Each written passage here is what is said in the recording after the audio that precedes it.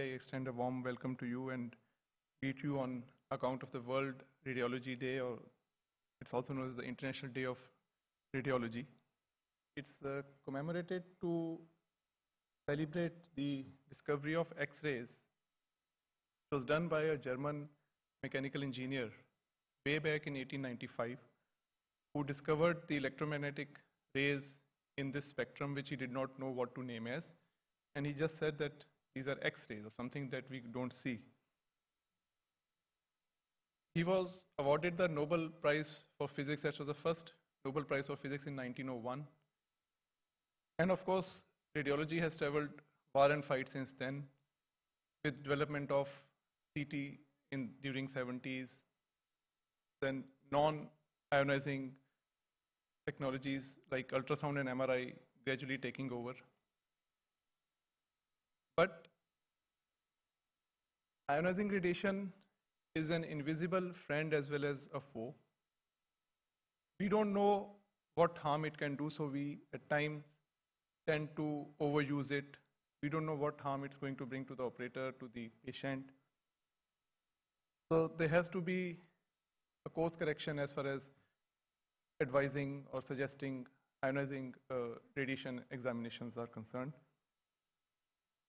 And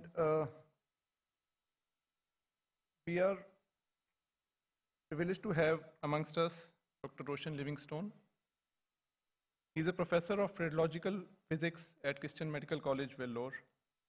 So I've attended his classes during my short tenure at CMC. He was a part of the group associated with the International Atomic Energy Agency, Vienna, to bring about global awareness regarding the harmful effects of ionizing radiation.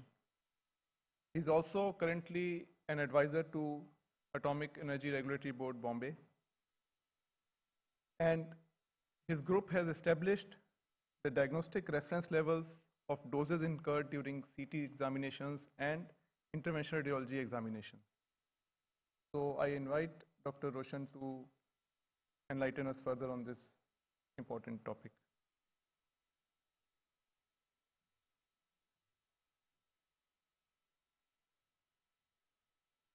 I'd like to thank the organizers, the director, as well as Dr. Pushpinder for inviting me for this, delivering a talk on World Radiography Day. The topic is on radiation protection, do's and don'ts. Here you can see how Röntgen, the early stages would have discovered its accidental discovery of X-rays. So we have here, it's a Crookes tube, and that would be the first image of Frau Röntgen's hand. You have the wedding ring on this. And this is like a naked X-ray, so you have no protection. And you would have seen image something like this. Do we have this? Yes, a lot of hospitals even have this kind of fluorescent screen of barium procedures. And it's slowly been replaced by image intensifiers and flat panel detectors. So we just commemorate this day on World Radiography Day. Because of this use of radiation in medicine, various people have to lay their lives because radiation safety was not so important during those times because they did not know about it. So that's a memorial for radiologists in Hamburg who lost their life due to radiation in medicine. The 4th April 1936. Hence, they started the concept which is called as low as reasonably achievable. So it actually, from 1895 to this time, we don't see anything since 1936. So slowly, radiation safety came into existence. So my topic today was radiation safety, do's and don'ts. I come from Christian Medical College. It's a 2,400 bedded hospital. And about 55 radiation-based machines we have. That's excluding the radiotherapy and nuclear medicine facility. That's where I work. It's quite demanding on radiation safety. We do about 3,000 X-rays per day. So we need to have safety measures in that place. This is the earlier experience of history of imaging. You can see here, X-ray tube as such does not have any shielding in this. And there is a man sitting here, and then there's a cassette, the old film screen cassette, and they have to be exposed to X-rays throughout. And here we see a person holding a handheld fluoroscope. with a barium platinocyanide screen, and the X-rays generated from this goes into the radiologist's eye, and many people developed cataract. So these are the early days. That's the fluoroscopy screen. It should be done in a dark environment. If you clearly see, I took it 10 years ago from one hospital in India, and that's the calcium tungstate screen. And earlier time, how do they have immobilization? So people are holding the child, and then there's X-rays given for a chest X-ray. And these are the latest machines. You do not see any naked X-ray tube. They're all enclosed inside. So here is your X-ray tube. Here's the detector, which is imaginisphere. You can see here is the X-ray tube. So standing close to these tubes are very dangerous. You have to have protective measures because these are very high radiation-based devices, these two, compared to these. This is the older screen which I was talking about. Some hospitals still may have it. This requires dark adaptation. And this is a conventional machine on fluoroscopy. Let me outline my talk, which is on introduction, radiation units and quantities, biological effects, dose reduction strategies, some of the do's and don'ts. You see in this United Nations Scientific Committee on Effects of Ionizing Radiation, which is UNSCEAR report, there's a report like 3.6 billion diagnostic medical examinations are performed annually worldwide. And it's increasing. So we see increase in man-made radiation in radiology, which can be diagnostic as well as intervention, cardiology, gastro, orthopedic surgery, urology, dental, etc. This is how the modalities which dose severity increases. This is the highest dose generating modality compared to this, because this uses lengthy fluoroscopic time. So much care is required when working with these machines. It's a very, very high energy imparting machine. And second follows the fluoroscopy. You can have barium meal, barium swallow, those kind of machines, and then the conventional. CT, of course, is a bigger modality, but the occupational workers don't receive much dose as compared to the catheterization labs. So currently, what we see in our country is radiation safety is not given high priority as per AIRB2. Some occupational workers do not want to wear lead aprons. Sometimes we see in the operation theaters, they may not wear. It's very important and crucial to wear these accessories. Atomic Energy Regulatory Board is now taking steps to optimize doses from CT interventions. So a lot of projects have been initiated to reduce dose. Currently, they are licensing and registering all the radiation emitting devices. It should be registered with AIRB. So even if there's a refurbished machine, it should be registered under AIRB. So very strict norms are given by AIRB. So what are we worried about? These are the ionizing radiation. The possibility is this electromagnetic radiation can knock out one electron. So then there's a removal of electron. That means it is going to be ionized. So that's the reason we should be careful. The properties of X-rays, they can penetrate through the tissues. They can be stopped by metal. Prolonged exposure can create adverse biological effects. So we go more and more on the catheterization labs for a higher time duration. It's easy to see skin erythema, hair loss, etc. This is how X-rays are produced. It's an X-ray tube, which is a rotating anode X-ray tube. This is filament. From filament, electrons are produced. And we accelerate the electrons to hit against this rotating anode. This is usually used in catheterization labs, whereas we have something called stationary anode, which is used for mobile machines. So that's the production, something to know about. There's nothing to do with isotopes or any radiation continuously emitting from this. But once it is emitted, once it is energized and emitted, it's off. It doesn't emit more unless you give power supply. Some of these radiation units we should know is Röntgen, because he discovered whatever energy which is coming out of the X-ray tube, the energy imparted is Röntgen, or we can call milliröntgen, which is a unit of exposure. Then we have absorbed dose, how much our body is absorbing this radiation dose, which is key for this patient's skin doses, is given in gray. Effective dose is a collective dose derived from Hiroshima-Nagasaki incidences. What would be the occurrence of cancer, stochastic effects, we don't know. So from there we derive it and then get this effective dose. Look into biological effects. There's something called deterministic effect. after a certain threshold, after a certain dose from 0 to 2 gray, that is the absorbed dose we saw, these thresholds just increase. The severity of this effect increases linearly. So that's deterministic effect.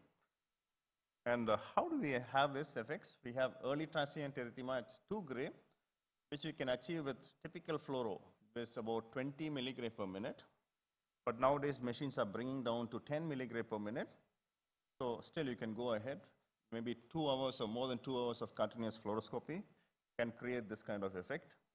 High dose rate of 10 minutes can see this onset within a few hours. So generally, our fluoroscopy do not go beyond 10 minutes or half an hour on fluoroscopy time. But however, there are procedures where it can lead to about 1 hour or 2 hours of fluoroscopy time. So we should be very careful of how we handle these devices. If we are purchasing this kind of machine, adequate safety measures should be taken. And later on, we see several other deterministic effects. And this is one of this case study which we see here. This patient underwent coronary angioplasty twice in the same day and underwent a bypass graft because of complication. And we see how this is the place where X-rays were generated using the cath lab facility.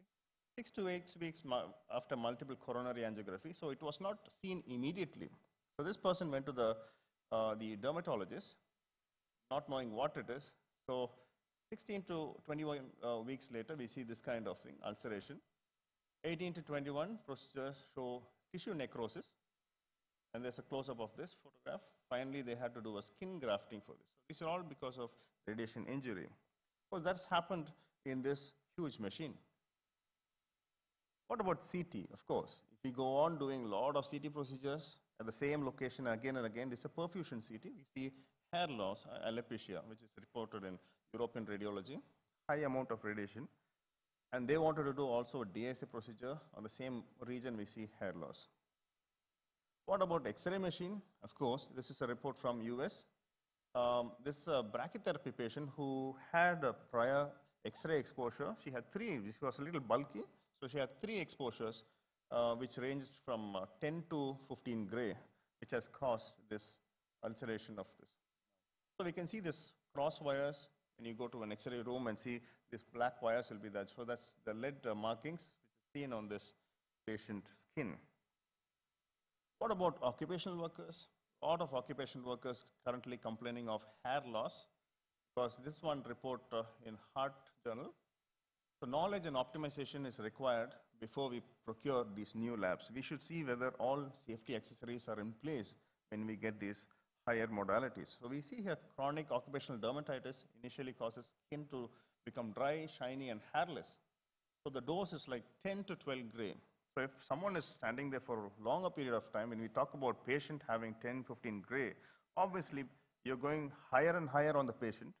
It will reflect back on the occupational worker. So it's very important to how we use it, because these are under couch X-ray tube.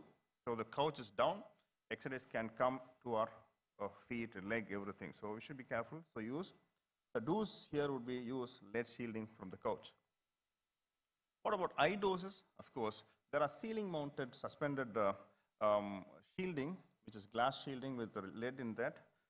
You can use that to avoid cataract. We saw earlier, the earlier days, handheld fluoroscope, people were just seeing the images and they all had cataract, but it happens over a few years, not immediately you will see. So the International Atomic Energy has reduced the dose limits for eye doses for interventional workers.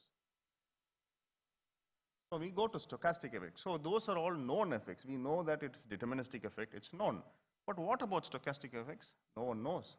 It can happen at low doses. That's why we need to be preventive. We should reduce doses as low as possible. There's no threshold. It's also a linear response from 0 onwards, you can see. Till this, it's very difficult to extrapolate. So it's all from Hiroshima and Nagasaki data or radiotherapy data we have, saying that if I have this dose, it can have leukemia or something like that. So it's not, we are not so sure about this occurrence of stochastic effects. So, but one thing which we can see is this, this is nun whose profession, what was she working as? She's a radiographer. So she's an occupational worker.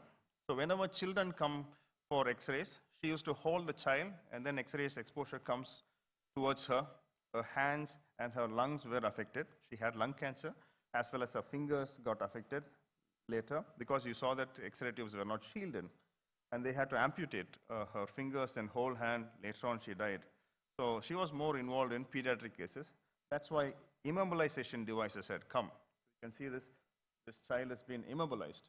So instead of rather than holding, so we have more immobilization devices currently which we can use. And what are we so scared of? These are X-rays that are scattered from the body. So that's why we need proper shielding. So staff are exposed to the scatter. Most of the operators' exposure are from the scattered radiation. We do not have direct exposure because direct exposure of the primary beam is on the patient, whereas the scatter is from the patient. So patient is bulky, that means we are going to get a lot of scatter. So that is one important thing. So what we should know is knowledge about our workplace, where we are working. What is the type of machine? Am I going to work in cath lab, or is it a CT, or is it ordinary X-ray machine, or dental? We should be aware of where we work. What would be the exposure capabilities? How much dose it will produce? What are the various dose reduction strategies I'm planning to implement in this machine? Type of personnel working, is he qualified to use this machine? Various places in India, when we do a survey on CT scanners, we see about 50% of the people are not qualified. They may be just radiographers without proper qualification operating the machine, but it's very dangerous to operate these high-end machines, modalities. So type of personnel, and also pushing the patient, radiation safety accessories, whether they are present or not. These are some of these big machines. And this is one of this positioning the machine, patient. If the patient hand is positioned in this X-ray tube area, it's highly possible to get something like this, skin erythema. And patient related is body weight, etc. Thicker body weight, the more units you're going to give, hence high amount of radiation.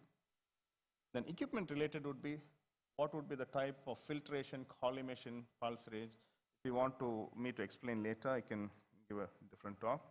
Operated related is beam orientation. How are we going to orient the beam? Is it going to be hitting the staff also? So we need to be careful. We need to train the personnel. Also, if it comes to a pregnant patient, it's always good to cover this area with a lead apron. You can have a skirt type apron to cover. So use lead aprons or lead shield on abdominal region. So fetus is very sensitive, and it's actually considered as a public. So it has 1 millisievert, that's the dose limit which we give for fetus. So it's considered as a public, so we should be aware of fetus is not, should not get exposed, so whereas the mother needs to be exposed to because of benefits. So we need to take extra care for safeguarding this. So here is a sketch of what you call as a cath lab. So here is a patient lying down, X-ray tube, and here is the image intensifier or the detector. When we see closely, people standing here gets more dose during image acquisition, whereas the radiographer which is standing far away gets lesser dose. Obviously, when we have farther away from this, we have less dose. So here we can see 0.04 mR per hour, whereas considering here it's going to be 5 mR per hour, 100 times more on this area we can see here. So that is important to note. So that's why shielding here is important. And the radiation decreases when you go increase in distance. So obviously the length of the patient maximum only let's consider as 2 meters. And if I go beyond 2 meters, of course, it is reducing here. So the basic principles of radiation safety are time. How long are you going to stay close to the radiation? We have to pay attention to fluoroscopic times. It goes to patient. 5 minutes usually is the integrated timer, which will just beep when you in fluoroscopy machine. Then distance, how far are you going to maintain? Distance far away, 2 meters is good. Maintain maximum distance between source and patient. So usually non-primary operators, radiographers are part of them, but some are people who want to come and see, or they are not skilled professional, they should stand away from the source. Then we have, this is the inverse square law principle. From the X-ray source, consider 64 units of intensity. When you move on different distances, 1/4 of radiation, it reduces. So if I consider even 100 centimeters, when I have 100 MR units of intensity, if I go to 2 meters distance, it reduces to 25 MR. So that's important for us to know, is the increase of distance. So always there's a concern in ICUs and wards when patients are lying the next other beds. What would be the radiation scatter from these mobile machines? So when the people take these mobile machines, people are really scared. They go and hide behind screens, etc. But it's not necessary, because these machines are 60 MA machines, very low-end machines. Maybe you can take some chest X-ray out of it, because really critically ill patients, but not for all. So all the patients who can walk and go to the X-ray room, it's better to go there. You have better image quality also. So we did a survey about 200 patients in these wards and saw how much would be the scatter. So this machine actually, the time duration of exposure is only 0.01 or 0.02 seconds. It's milliseconds. So considering that so low amount of radiation, it's like only 0.0013 millisievert per exposure if you put. So when I consider this, and my limit is 1 millisievert per year, I will not get so much. So I don't need to be worried about that, but people who are working inside can maintain a distance of 2 meters. Relatively, it's 0. You can measure it using a survey meter and see, and then so that's important when we need to talk about radiation safety. And coming to shielding, it's important. Who was working in a radiation field, where they're close to the X-ray tube, if they want to do even CT biopsies, when they're close to X-ray tube, they have to wear the shielding accessories. In cath lab, very important is this ceiling mounted lead glass. Then these drapes are very good. You have to use this, reduces to about 75% of radiation dose. And that's important, we can see here. And none of these shieldings, like screen or these wooden barriers or curtains, are useful. Only this one is good. However, for mobile radiography, maintain distance. Is there something missing in your room? In case you don't see these things, it would be better to implement. Some other shieldings are movable barrier like this. Some people in cardiology, usually they like to have something like this close to it. These are like ceiling mounted, and these are lead flaps. Sometimes we also see people inadvertently putting their hand inside while doing these procedures. They're getting affected. We can relate to the story of Sister Blandina, who did the same thing after a few years. So you cannot continuously use this one.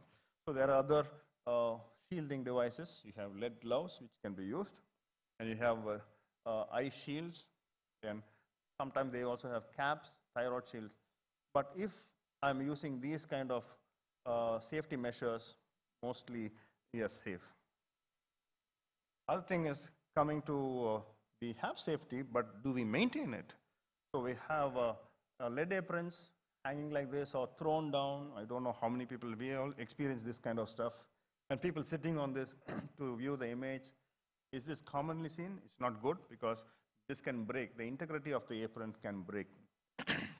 It's better to hang these aprons in, so that you have maintained a good condition.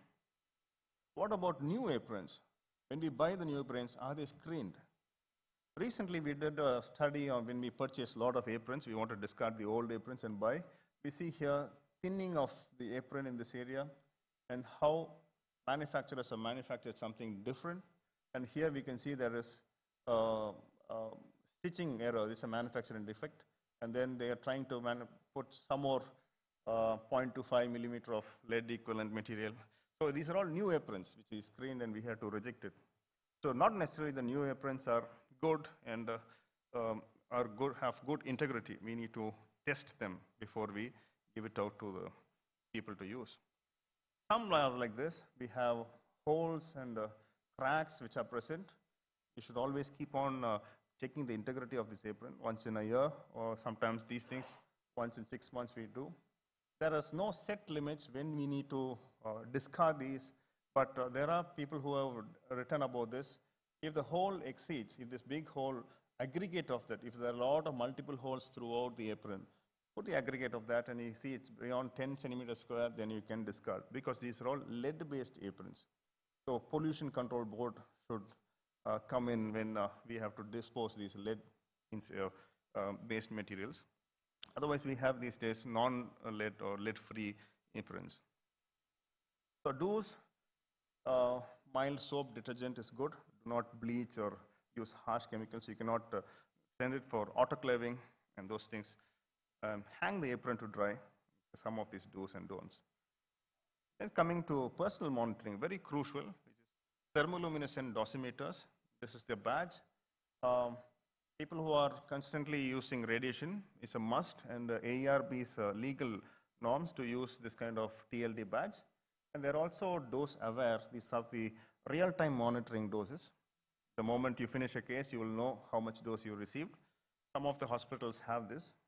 And it's quite expensive, but it always keeps in track of how much you received. And some people can use this, wrist badges or eye badges so that they can know how much radiation dose they can get. These are also available as digital badges. How to use it? TLD badge should be changed once in 3 months. TLD card should be loaded correctly in the cassette. You cannot turn it and put it because there are certain filters in it. TLD badge should be worn inside the apron, not outside. When you wear it outside, it absorbs a lot of radiation and then gives a wrong value. So do not share the TLD badge. Some people share the TLD badges. You should not do it. It's a personal monitoring device. Do not open the badge or sealed envelope. Once you load it for 3 months, you're not supposed to open it. Do not use damaged cassette because X-rays can penetrate through these cracks. Use the TLD badge of valid service period. Don't keep on using for 6 or 1 year. So don't leave the badge in a radiation area or near hot plates. Some people wear it while they take their own X-rays. If they are like a patient, it's not allowed. It's an occupational worker dose. Store badge in a dark area with low radiation. So the other don'ts are don't wait till the end of the service period. So these are the permissible limits. For workers, it's 20 millisievert per year. We do not cross such if we keep on wearing the apron, the TLD badge.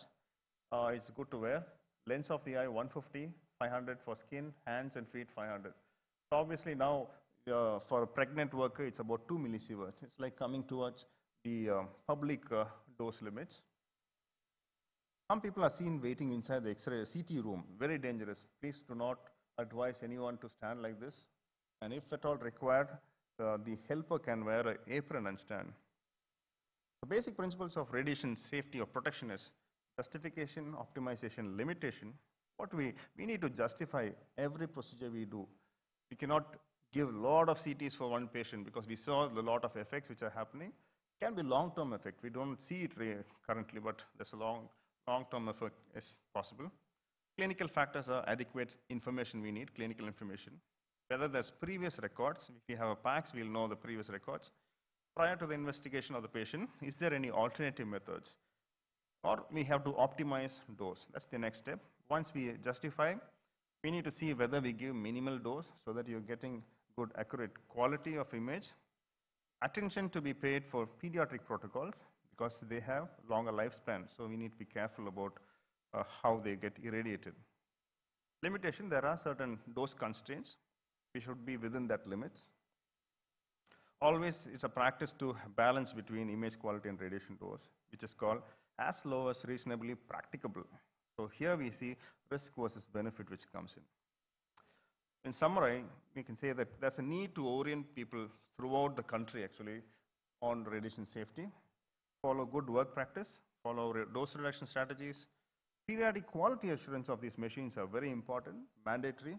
Otherwise, these machines themselves can boost up the radiation dose. So when we buy new labs, there should be proper justification. Also, radiation safety culture should be inculcated in this. Thank you.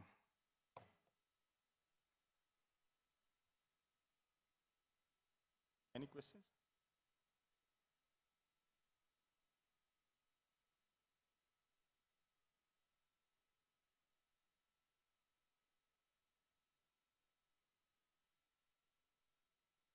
Thank you for giving us a lot of information about the radiation safety. I would like to know about any study which says that so and so percentage of people become sterile since they work in. There's no study. We cannot give a study on stochastic effects. It's well, radiation ought to have, as you said, some defects on like genetic mutations, skin burns. Yeah. Maybe cancerous, this thing. There are so many things, but is there really a study which shows that this workers working in this fluoroscopy rooms, urologist, the cardiac interventionalist, is there any study which has really shown that these people have developed leukemia or something? Like yeah, that? there are studies which, there's one Wagner et al. Who's written about stochastic effects. Sometimes we do not know what dose they have received because they are not monitored properly, because it's occupational. Of course, for patients it's available. I showed some of the information on patients, which are mostly deterministic. So early onset with low doses is not known. There is a debate always on stochastic effects, on cancer risks, whether is it because of radiation or is there some other reason towards it. So, but if people have developed breast cancer as well as thyroid cancers because of radiation when they're working for a long time, but we do not know about the dose, how much they received, because they are not monitored. That's the reason we have for cataracts. There is a group in Spain who is doing a study to see how many interventional radiologists and cardiologists develop cataract. But it also happens over a period of so many years to get this data. Thank you for talk. Are there other material other than the lead available for the protection? Yeah, there is lead-free aprons which have the same attenuation. They are made of bismuth, antimony, and barium. Equally safe? Equally safe. Available in India? They're available, but I would prefer importing this rather than Indian, because we had few of these models and it breaks up easily. But the integrity should be always checked every year. So I suggest the importing good ones.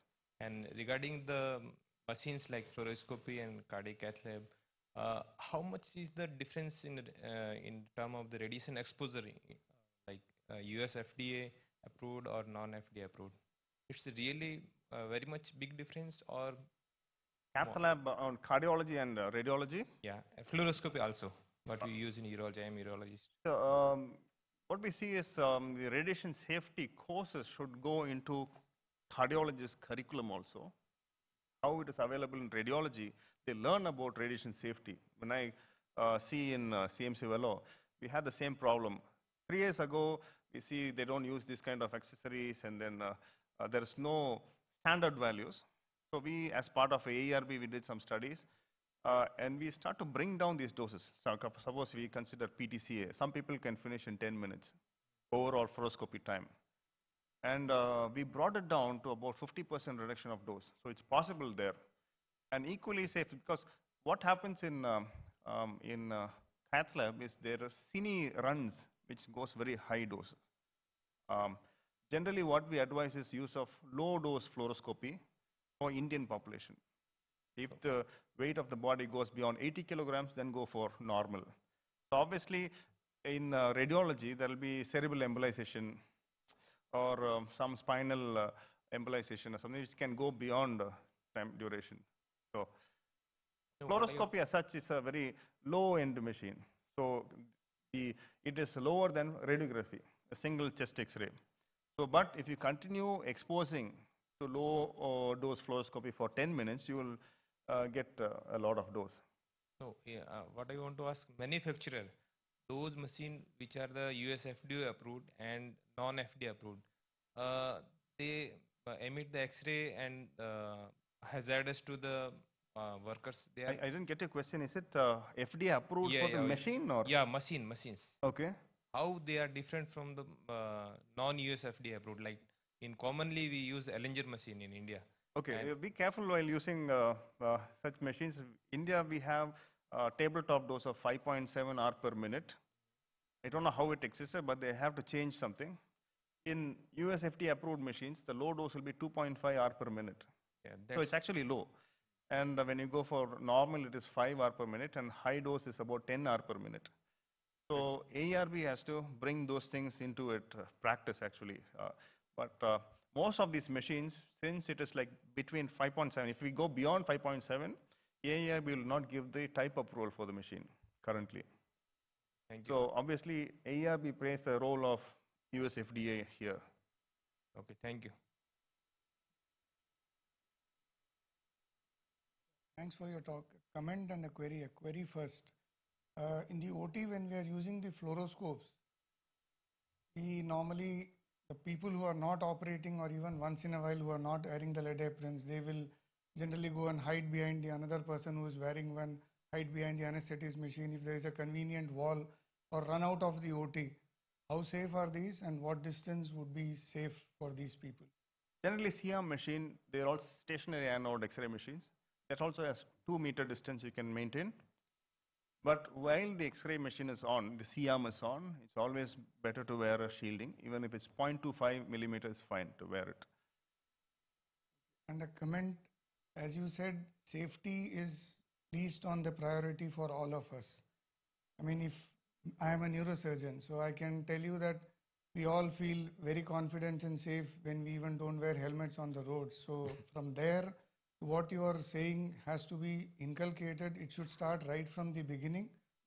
We all learn about this when it is already too late, and we are very, very casual about using these machines. Yeah. There were issues in Delhi where OT staff, they have refused to operate these machines because the court has given them an order saying that people who are not trained should not be forced to use these machines with or without protection.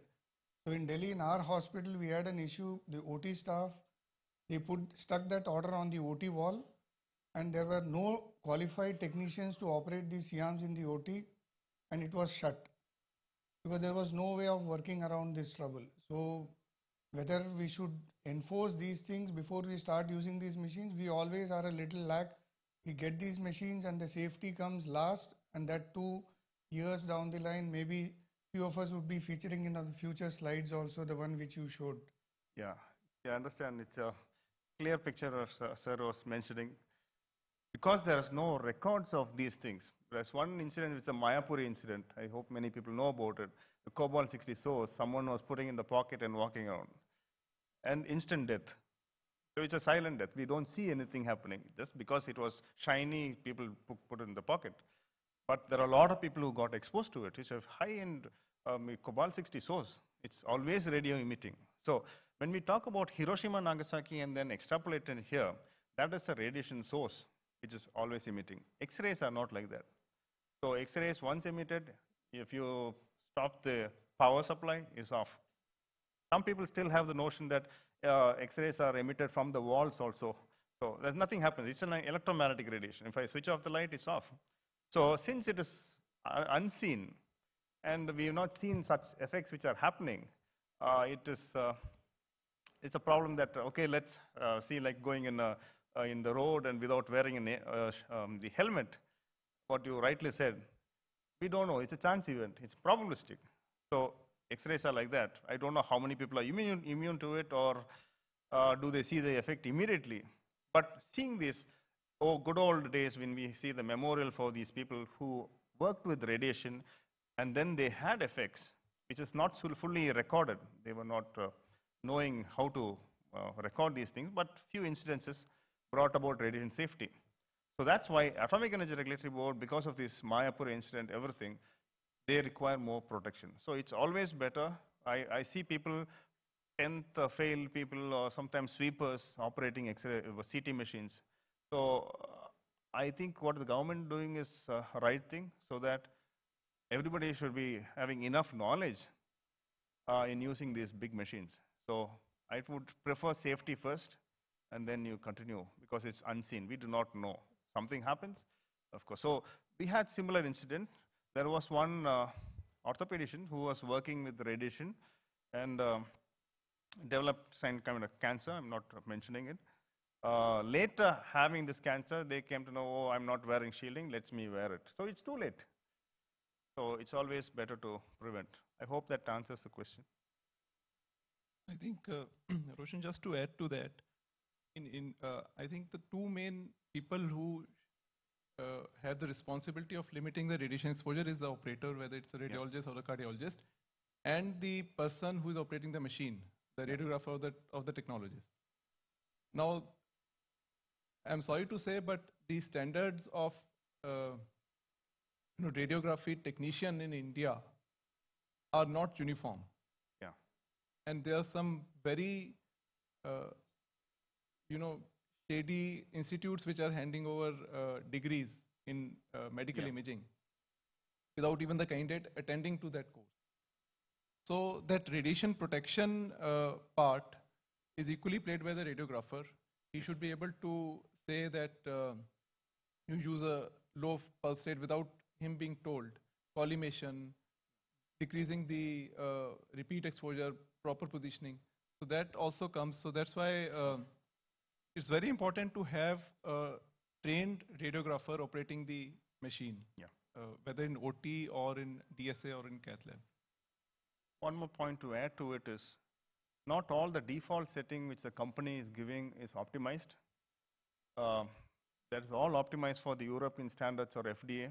Bigger patient, 70 kilogram is the usual reference man, but we do not have so big built patients. So what we do in our places, we reduce it to the Indian population.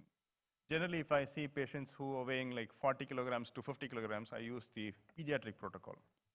It's optimized. So if you do not know about optimization and the radiographers do not know, you can actually tell them to use this and see whether you have a noisy image or not. So that's how I reduce for cardiology as well as radiology procedures. It's worked well. 40% reduction you can get on doses.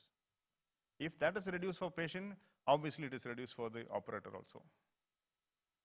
Sir, I have a question.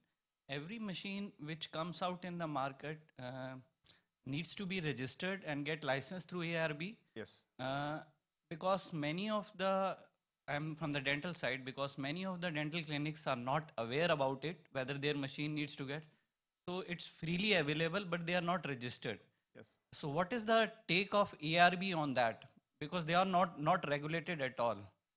Yes, the problem with this ARB is not many machines are known to them where it is situated. So they are just advertising everywhere. All the newspapers, they advertise. Probably today also there will be one because of World Radiography Day. Yes, they are bringing awareness. They are asking the companies to bring forward. So when I did the survey with 2006 to 2008, there's 175 CT scanners in Tamil Nadu, unregistered. They don't know. So we give this report to AERB. But if it's possible that in this region someone goes and does the survey for AERB, it's much value for them. There are a lot of refurbished machines. When they come in, it's like refurbished. So if someone is selling an X-ray unit, previously they don't need to decommission the machine through AERB. They'll just sell it or put it in scrap. That's the same thing in Mayapuri. It was Cobalt 60 was thrown out and they took as scrap. So now these things are still happening in India where they take this X-ray tubes and then use it in another machine. So that machine does not have a name. In some places I've seen dental machines used for chest X-ray. It's possible it will come, but the distance is too much. So dental X-ray has also higher doses if you keep on exposing, because 70 kV and about 32 MAS, it's like skull radiography you can take from that. So obviously there's a scatter. So if you take about 50 X-rays per day, obviously a lot of dentists, I see that 2 or 3 exposures a day per patient. So if you have 10, obviously you have about 30 X-ray exposures per day. So you need to wear aprons. Many dentists don't wear the aprons, or they're not safe.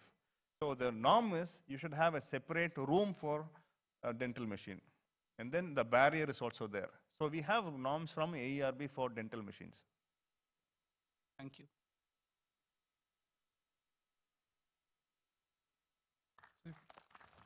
Thank you, Roshan, and may I now invite Dr. Kuldeep Singh to kindly give a memento to Roshan.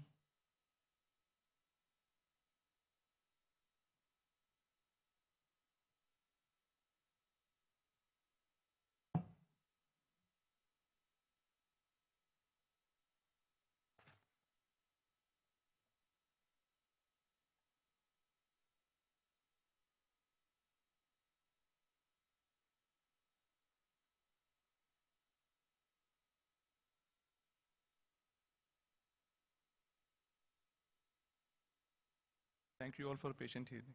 Thank you.